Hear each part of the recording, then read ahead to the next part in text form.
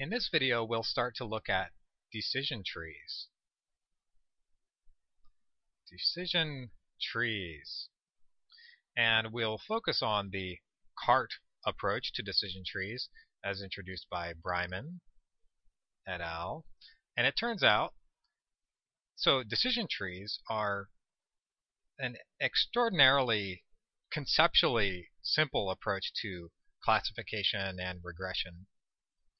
But it turns out that despite their simplicity, decision trees can be extremely powerful, especially when coupled with some randomization techniques that we'll talk about a little later on.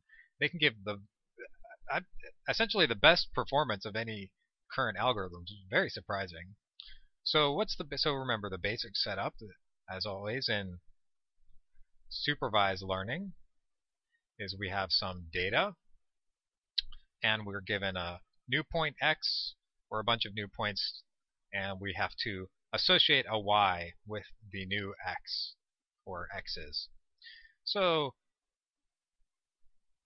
the main idea behind decision trees, at least in this formulation, the CART formulation, is you form a binary tree and you minimize the error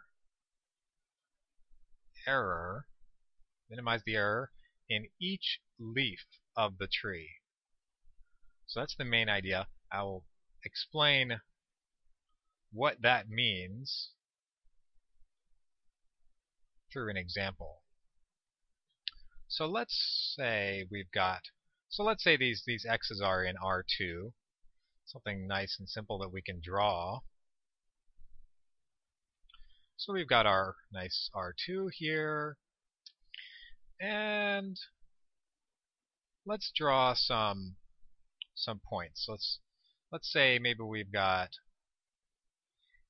some ones here, some red ones, and maybe we've got some ones down here, something like this, and maybe some ones here, something like that. And then we've also got, of course, another class. Maybe this one's got some zeros, some points which are labeled 0, something like this. Maybe something like that. Now, we have our data set. These are all points, and each of them has a label. And in a decision tree, you choose a sequence of binary splits of the data. So first, let's say, if you want to split this data in some good way, maybe a first choice would be, let's split on the first coordinate here. So let's split on this coordinate. That would be a good choice because we can separate all these ones over here from everything else. And then maybe for the next split, so now we have two regions. So this divides R2 into two disjoint regions. And now if we consider each of these regions, this one looks excellent. Everything's the same. But over here we need to do some more splitting, perhaps. So let's choose this one, say. Maybe we choose split. Now we separate this into two regions again, and maybe we're going to split something like this,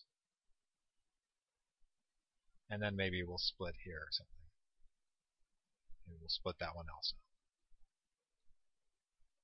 So this gives us some nice separate regions, and this defines a tree, a binary tree.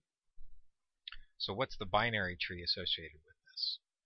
That sequence of splits. So first, if we call this axis here, let's call it the xi1 axis, and we'll call this the xi2 axis. So it's just the first coordinate in each of these x's, and this is just the second coordinate. So the first split I drew, let's say maybe this is, I don't know, maybe this is at 1 or something. Maybe that happens to be the point 1. Maybe this happens to be 2. Maybe this is, I don't know, Maybe this one's like 1.8 or something. Maybe this is 1. So the first split says, is xi1, this coordinate, is it greater than 1?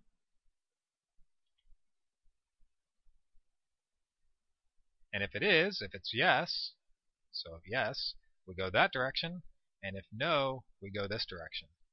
So no, all these points are no's, so they all go down this path in the tree. And now, let's go ahead and take care of this. So this now, since we haven't split this anymore, this becomes a leaf in the tree. And let's draw the leaves according to the number of points of each class. So how many zeros? So we get 0 zeros. So let's put 0 for 0 zeros, and we get 4 ones. Now on this side, on the right side, when all the points that were greater, we then split along this, along the 2 axis. We made this split. So the next one is xi2 greater than 1? And if yes, so yes, we're going to go that way. No, we're going to go this way. So if it's yes, right, so if it's greater, we're up here, and we have to split one more time. So is xi1 greater than 1.8? That was that one. We get yes and no. So the yes, right, so when it was greater, then that leaves these. So this would be 1 0 and 4 ones. Right, so greater and greater. And on this side, we get another leaf. That would be this one. So we get 4 zeros and 0 ones. Now we had to split this guy again.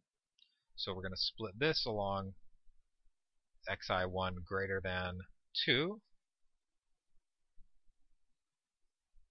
And we get 2 more leaves. So we get whatever this is. So let's see, greater than was this one. So that's 3 zeros, 0 ones. And this one, of course, is just, whatever, 2 zeros, 3 ones. So this is a decision tree. And, I have to say, how are we going to classify the points? So this defines a tree. And what we will do, so we have our binary tree, and now we want to minimize the error in each leaf. And in particular, I should say the training error. That says training. So it's the error on our training data. And on our training data, to minimize the error at each leaf, so I should say that was no, that was yes, that was no. Okay, so to minimize the error at each leaf, we would just take, in this case, since this is classification, we would just take a majority vote. So any new point we get that falls down this path that ends up at this leaf, we would classify as a 1. So let's see. So if we got a point here, so let me draw a new point. Let me pick a more interesting one. Let's see. So say we get a new point here, something like that. So this new point, so they say this is our x. So this is x. So we come down here, we say, okay, it's greater than 1. So the first split tells us to go down this path. So we go down here. Now, is xi2 greater than 1? And no, it's not, right? So we go down here. Now we're at this node, and we say, is xi1 greater than 2? And yes, it is. So we're down here, and we classify this according to the majority vote, which says make it a 0. So that would be classified as a 0, a new test point. And if we got a point here, we would do the majority vote again. So maybe this point here, we would say it's a 1. And so on. So you get the idea. So the classes that we predict, so the function that we predict, so we constructed, so this this defines a function from x's, from points x in R2 to y's, that's constant on each of these regions.